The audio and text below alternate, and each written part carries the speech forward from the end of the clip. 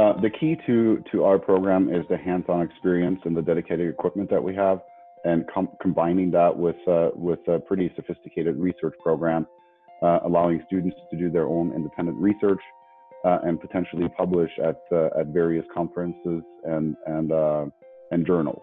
We've had quite a few of those in the past, and we continue to do that. And I think that's going to be the key for success for both businesses, and the feedback that we've received from them is that is what sets us apart from other programs.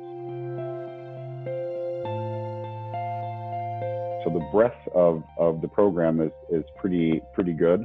All of our content in terms of courses come from the CISSP guidelines. So we do prepare students for that certification upon graduation. I think that's another, the CISSP certification is the gold standard in information security. You know, students have different backgrounds and you know, let's say criminal justice as a background.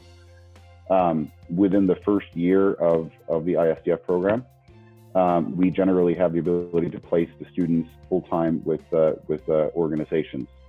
And then generally those positions turn into full-time positions upon graduation.